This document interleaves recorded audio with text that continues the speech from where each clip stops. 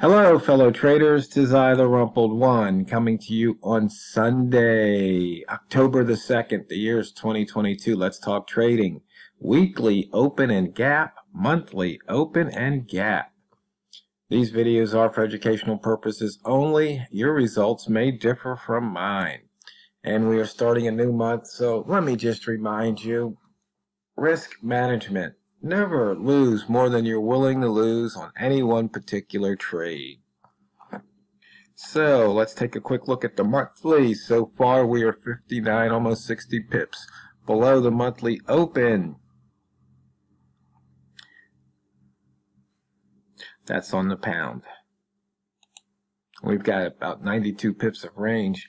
We gapped down, we filled the gap, and we're continuing to go down. It would have been nice to put a short on right at the open or so, or maybe even catch it up at the 1190. Would have been a nice ride to the downside. From some of the videos that I've watched and the news I've read about the pound and the euro, it seems like they want to bring everything to par. So we'll just have to wait and see how that plays out. But we have a few, let's see, 1, 2, 3, 4, 5, 6 pairs that haven't filled the gap. We're putting in the opening range for the week. As you can see. And for the year, we are 744 pips off the yearly low. That's huge. You can see we're putting in new lows for the day as I speak. Let's see if it breaks the double O, it'll hit 95, then 90, then down to the 75, then down to the 60, then down to the 40. We've seen this so many times that it happens that way. You know, sometimes it might only go down to 95 and come back up, but if it continues down, those are usually the areas where there's some resistance. So we have to see if it breaks that double low.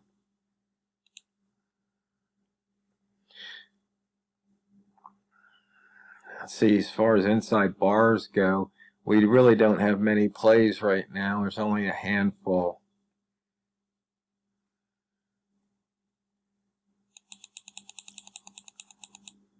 At least on the daily, weekly, and monthly time frames. And 97 pips so far. The pound New Zealand, the new beast, 239 pips and counting. And the dollar yen's over 145. So we'll just see what happens there. I'll be looking to short the yen, that's for sure. Or short the dollar against the yen. And we just broke through, and you can see we hit the 95. And a couple of hours ago, we had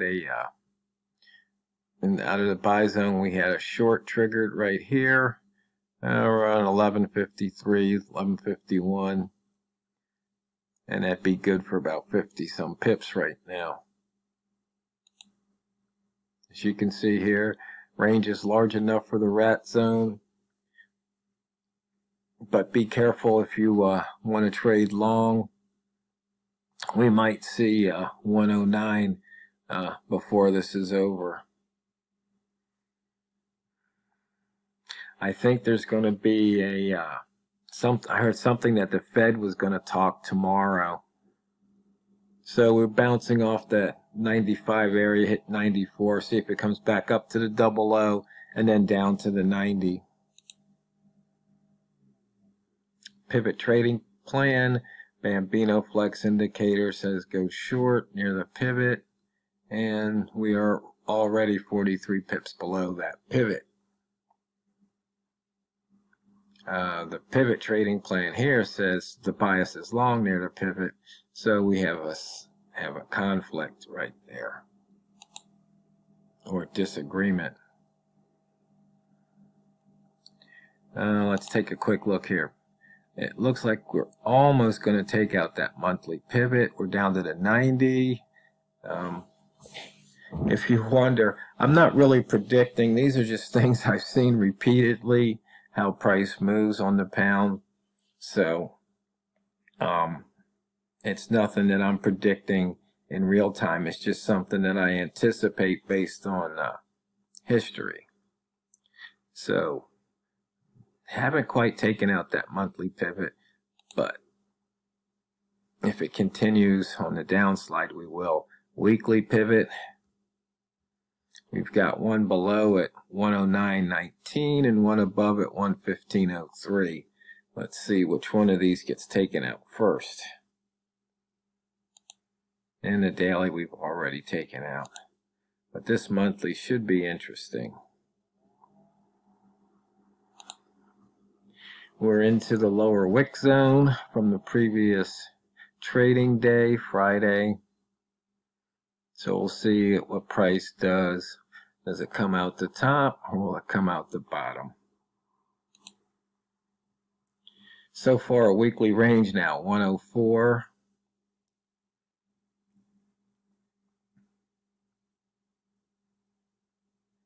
We didn't break out of the previous week's high or low yet, but we've managed to run 101 pips off of the current daily high, and right now 2 pips above the current daily low, which is also the weekly high and low at the moment. And you can see the buy zone trade, high minus open 32, open minus low 72. Buy zone traders were rewarded.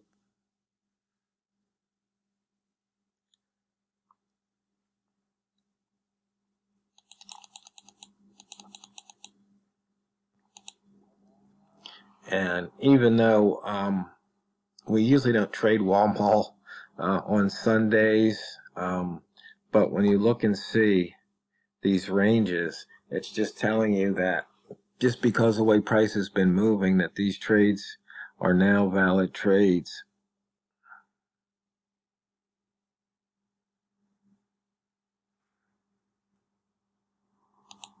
Or it's valid to trade during this time period. As you can see, we just had a huge move to the downside. We've got a 3-ball. We've got a lower high just put in at 109.3, though I would not be looking for longs at the moment. But we can wait and see what happens. And let's see, I think we still missed that pivot, didn't we? Daily pivot, or was it the weekly pivot? The monthly pivot, 87. That's what we were looking to take out, but we've got a low of 89.9, so we still haven't taken it out.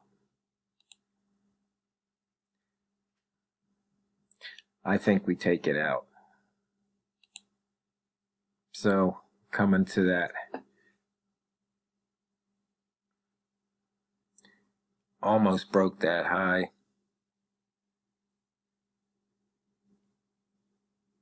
So green rats are looking to feast.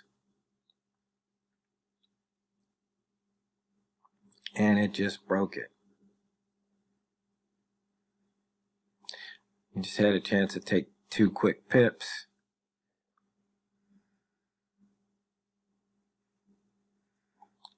So far this month. That's interesting. 104. Oh, let's see. We might have to change the time frame to update the chart, because just this fills up isn't dynamic. It fills up when you first load the indicator, because otherwise it'd be too much data to calculate over and over and over again. And considering these aren't going to change, there's no reason to recalculate.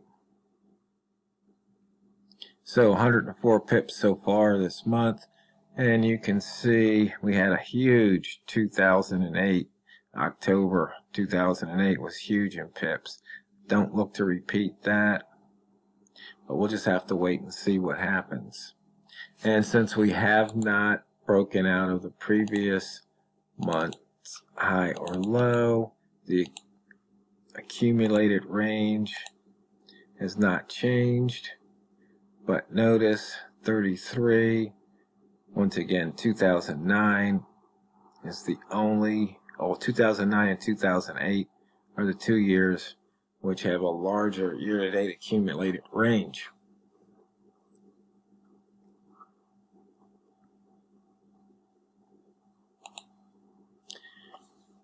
And the trade reminder really hasn't been changing much, considering the way price has been moving.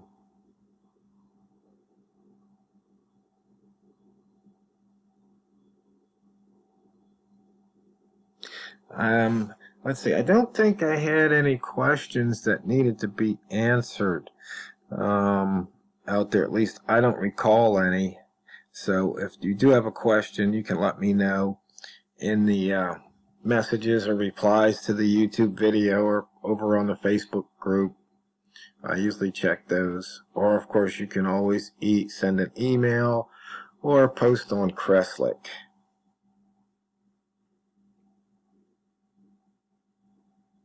But this week we should have NFP on Friday with the ADP, I guess, on Wednesday. So once again, there could be a lot of price action.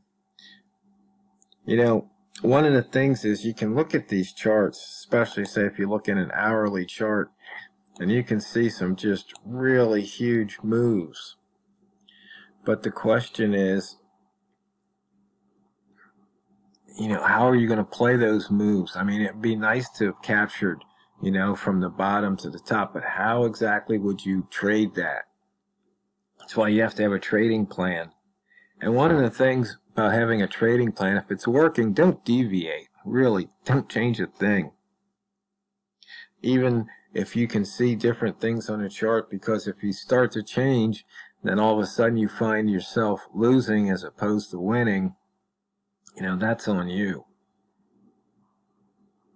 You know, maybe you'll catch a nice hourly run for, you know, 20, 30, 40 pips. You'll be on the right side of the trade and it just keeps going your way. But, you know, you can look at some of these candles. You could have taken this short, you know, walked away, think you're safe, and next thing you know, it turns around and takes your stop. You just gave back, you know, 40 or 50 pips. Why?